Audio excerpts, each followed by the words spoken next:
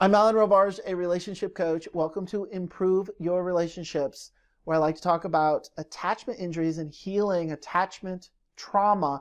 And on this video, let's talk about secure attachment, to be in a relationship where there are securely attached partners, or the partners are operating from having a secure attachment style, and very specifically the characteristic of maintaining social engagement.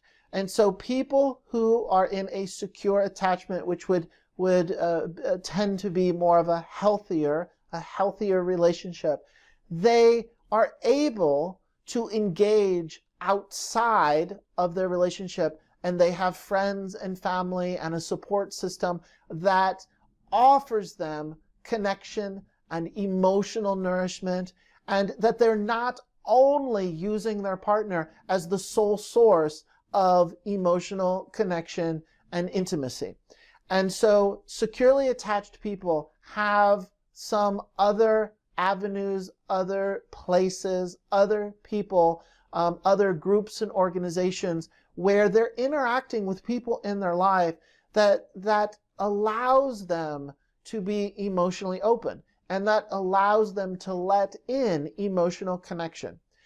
If you're inclined to be more insecurely attached, or your relationship is from a more insecure nature, what you could look at generally, what this means is that we prioritize the romantic partner relationship as somehow being more and better, and that we create this hierarchy where we're going to get our needs, our emotional needs, and our needs for intimacy met through the partnership and through the other person.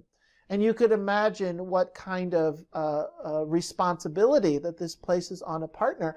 But also, let's just think about if the relationship ends. If you don't have a network of friends and family and community support, if you don't have other avenues of emotional intimacy in your life, and your relationship ends because you've created a more insecurely attached relationship where there's an imbalance, and in that imbalance you're really assigning so much meaning, the relationship is so much more important, the partner is so much more important, and that you've managed to create a life where you predominantly are spending the majority of your time with this other person, or you've created a lifestyle that is revolving around this primary partner relationship. And if you can think about that relationship ending, it makes sense why insecurely attached people also really crash and burn and feel incredible pain and a great loss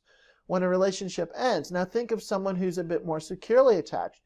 They're going to be sad when the relationship ends. They're going to grieve just like everybody grieves. They might have some regrets. They might, really have a difficult time making sense of the fact that, yes, it's over. However, simultaneously, when it ends, they still are connected to their community. They're still connected to other friends and family, which is giving them emotional, they have ways to seek out emotional intimacy outside of only their primary relationship. To repeat, a secure attachment, securely attached people are more invested and maintain social connections, connections with other people, a social engagement. The opposite of that would be isolated, and to isolate yourself emotionally into your primary relationship where you expect the other person to be the sole source of your emotional well-being. This usually sets up an imbalance and creates a lot of additional struggle and strain on a relationship, and places a lot of pressure on your partner.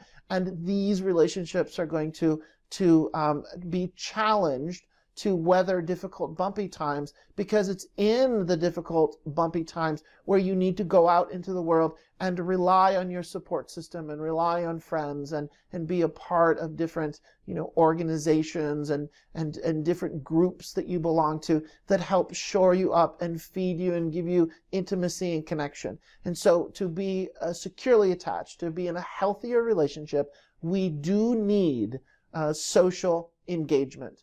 I hope that this video is helpful. If you like it and want to see more just like it, please subscribe to this YouTube channel. And also to learn more about me and the community membership website that I'm creating, please go to my website, which is alanrobarge.com, to get more information. Thank you for watching.